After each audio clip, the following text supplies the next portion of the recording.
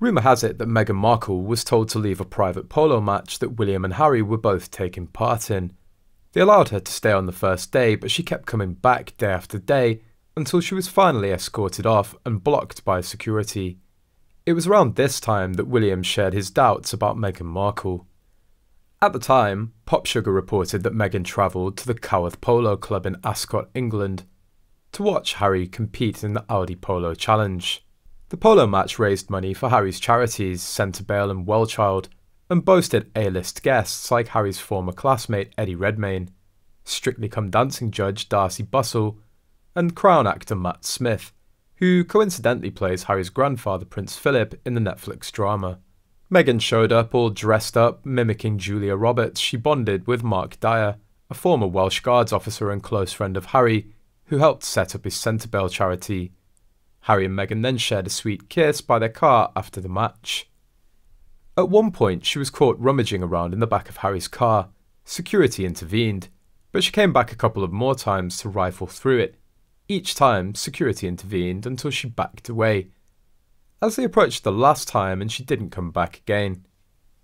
She got in with her best friend Marcus from Soho House the same evening polo teams had dinner with VIP guests, where Meg had in secret arranged the so-called money shot of her and Harry at a table that she was promised a huge sum of money for.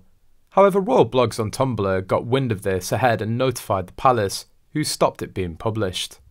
That's why William stopped Harry from smuggling Meghan in on day 2, so she never came further than the car park, and she had to rent a paparazzi photographer.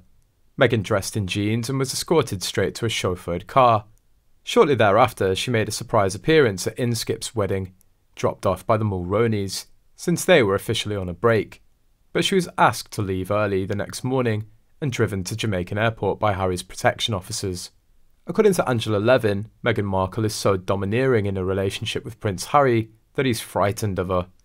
After stepping back as senior royals in 2020, the couple have dished the dirt on life in the firm, alleging maltreatment in a tell-all interview with Oprah Winfrey, a Netflix series, and Harry's memoir Spare.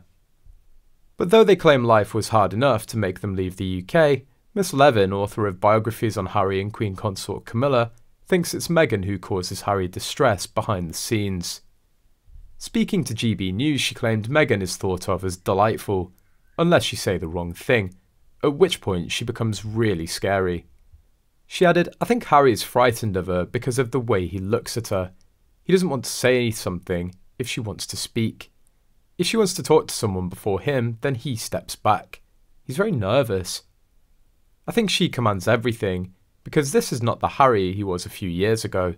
He said himself, what Meghan wants, Meghan gets." Miss Levin went on to say that it was a tragedy because the Duke lets the Duchess say and do things that anyone else would say were wrong.